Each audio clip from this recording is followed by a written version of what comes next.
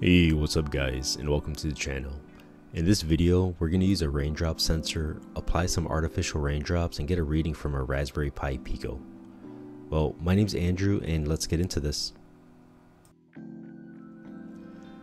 As we transition over to the wiring diagram, we're going to divert our attention to the Raspberry Pi's analog pins. In this case, we're going to use GP26 and then ground, but this is going to be ADC0.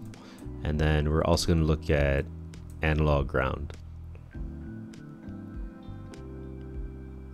And what I'm going to call this one is going to be just raindrop.python.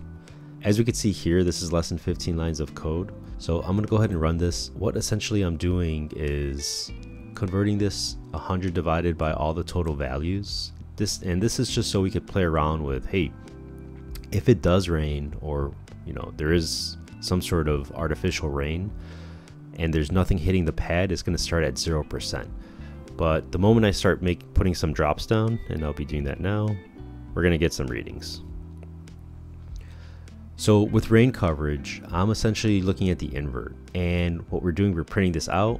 This is only going to be displaying one digit, but also on the LCD, when we look at it, we want that same output on it.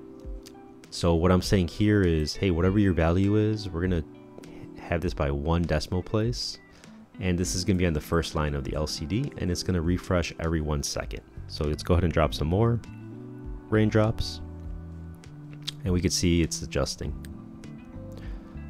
Alright guys, I hope this helped you out. My name's Andrew, and if you have any questions, go ahead and drop it in the comments below and let's talk about it. And I'll see you at the next video.